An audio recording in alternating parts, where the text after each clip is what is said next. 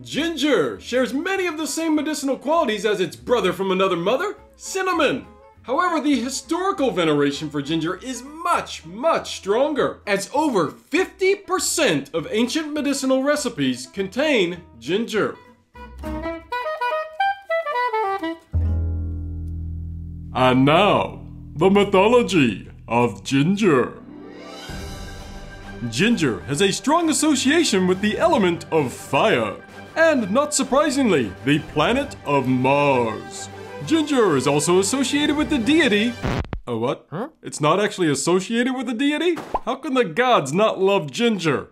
While unlike many herbs, it doesn't have a direct association with different gods and goddesses, you will find ginger being used in incense to appease various gods and goddesses. And both ancient Chinese medicine and Indian Ayurvedic medicine hail ginger as a healing gift from the gods. The Austronesians of the South Pacific, that's the people around here, often use ginger in healing rituals as protection from evil spirits, and they would use it to bless their ships for a safe and prosperous voyage. Are you terrified by speaking in public? Maybe you've got a big date that you're nervous about? Well, people used to chew on ginger root to inspire confidence and courage before a big event. But besides food and medicine, what did people in ancient times use ginger for the most? Ginger, the aphrodisiac. Yep, that's right, the love spice. And ginger's use as an aphrodisiac has been extremely well documented too. There are lots of ancient recipes and spells that call for adding a little ginger in order to make a romantic dinner or occasion just a little extra special.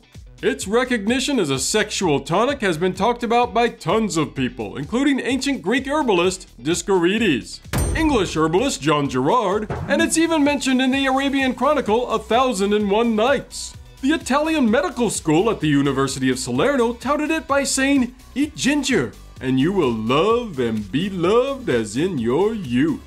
Madame Dubarty would serve ginger to her lovers, including King Louis XV of France, in order to make them more pliant sexual partners.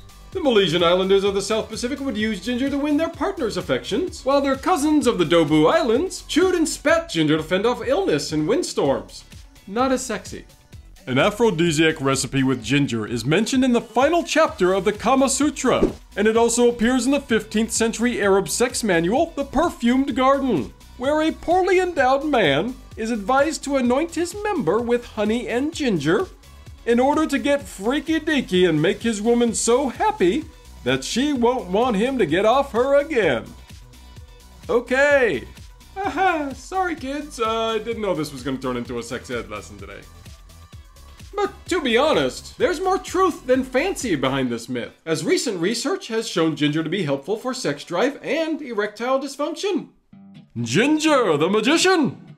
In magic, ginger and cinnamon are also simpatico, as both are used to boost the efficacy of spells, increase finances, gain success, and increase your passion. Yeah, we kind of already covered that. Ginger, being a spice associated with fire, is particularly good at speeding up spells, and will cause the activation of a spell to be expedited with due haste. If you want to bring a little extra warmth and connection between your family, or, well, any group, then fill up your chalice with natural ginger ale, and toast to a closer bond between friends and family.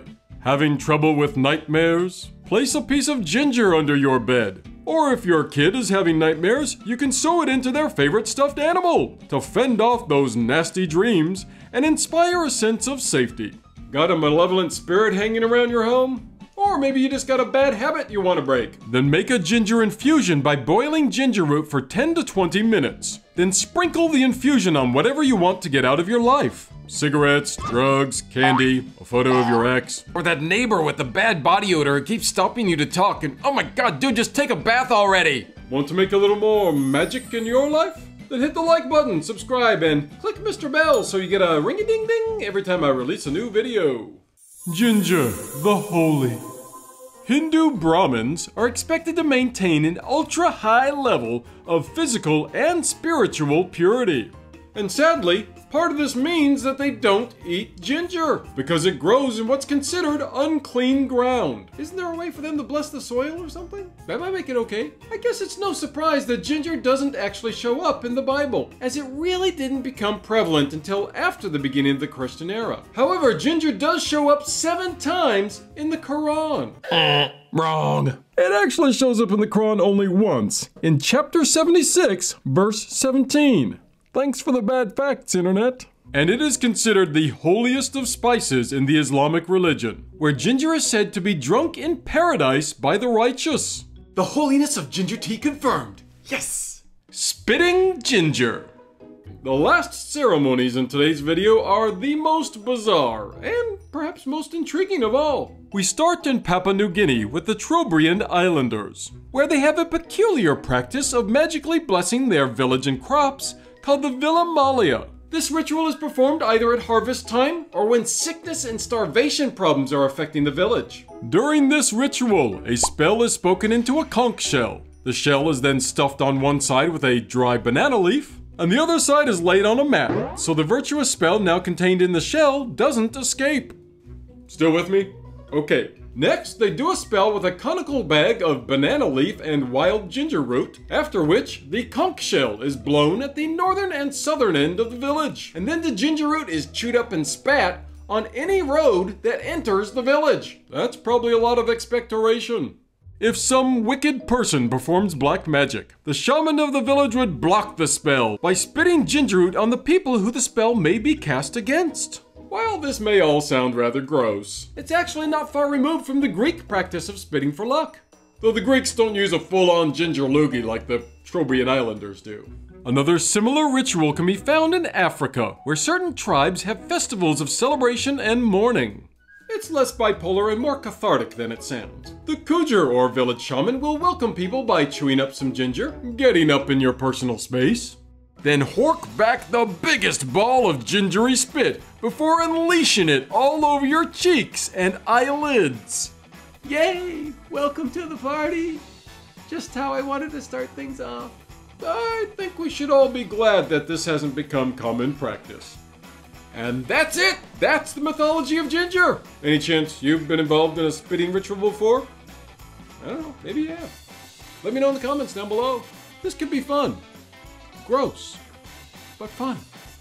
If you want to enjoy some more ginger fun, then watch the history of ginger or the benefits of ginger tea next. Please, be kind, take care of each other, and watch out who you try and spit ginger on. They may not take too kindly to it, especially if you don't know them.